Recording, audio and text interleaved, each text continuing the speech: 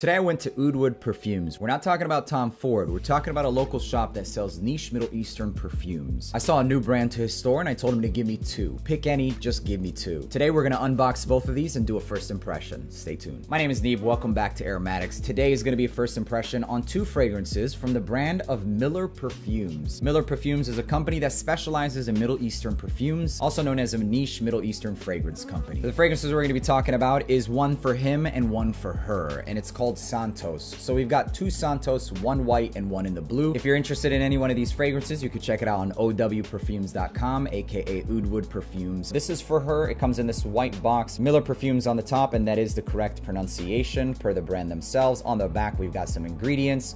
This is 100 mLs, 3.4 ounce, and on the bottom. All right, so there's an insert in the box that holds the fragrance, like so. Pretty standard box, nothing spectacular. Meillure Perfumes Santos for her. It's a red bottle, so the logo is embossed on the top. The cap slides into place. It doesn't fully click on, but it's on there pretty snug. The front seems like a stickered label, so nothing spectacular with the presentation, but I'm more interested in the scent itself. It has like this descending shape, which also has an embossed Meillure logo on the back, as you can see there. On the bottom is also more branding information, the sticker, and this one is an eau de parfum concentration made in Kuwait. So some of the notes for this fragrance include flowers, patchouli, and musk. That's all there is on the website. So let's see if we can break this down and go ahead and get it on the tester and look at the atomizer. Very nice atomizer, pretty far and not bad of a distribution. So here we go. It smells like a hefty dose of jasmine. I'm getting a decent dose of amber. Nothing too sweet, but if I had to guess, there might be a slight dose of tonka and musk. This is musk, jasmine, a little bit of tonka, earthy, very refined, ambery, and patchouli. It honestly almost resembles or smells like the color of the bottle because I am also getting a hefty dose of rose. It smells like a rose that's blended well with this jasmine and that musk. So a musky, slightly sweet, and earthy rose fragrance.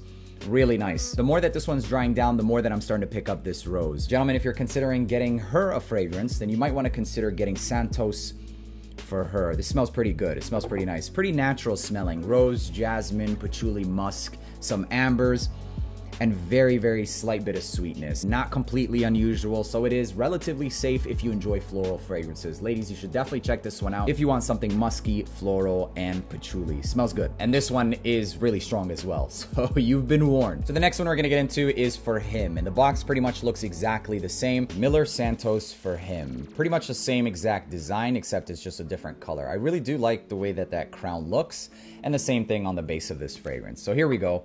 Let's see what we get as far as the notes. So there really isn't too many notes of this fragrance. There's just a little description that says a blend of flowers, patchouli, honey, and jasmine. So let's see. Atomizer check.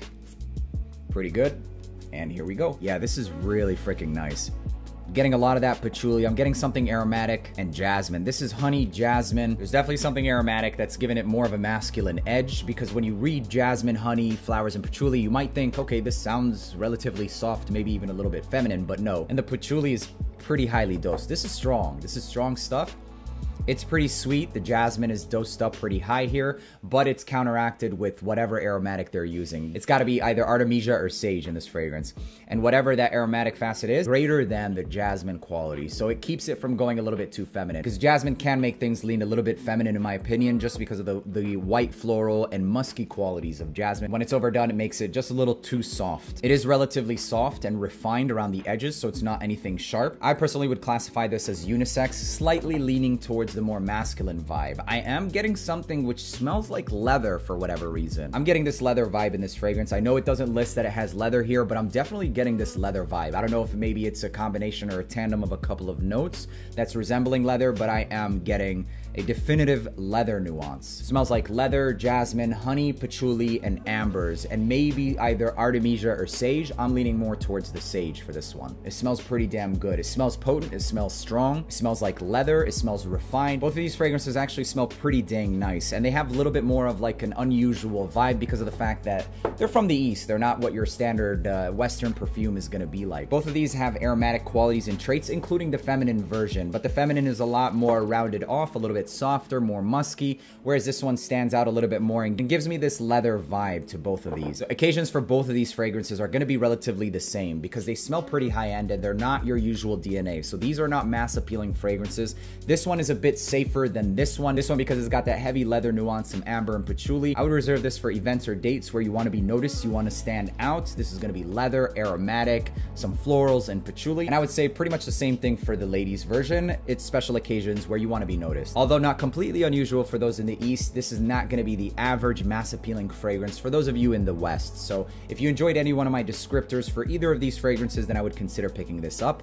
They retail for around $150 each, and you can save 5% by using code AROMATIX on owperfumes.com. That's all I have to say about Santos by Meillure Perfumes for him and for her. I will definitely be picking up a couple more of their fragrances. There's one in specific that really had my attention, was Secure, but I didn't want to grab it because I already sniffed it in store, but I'll definitely be grabbing that one because I think it deserves a full review. If you enjoyed watching this video, make sure to hit that subscribe button, and until the next one, peace.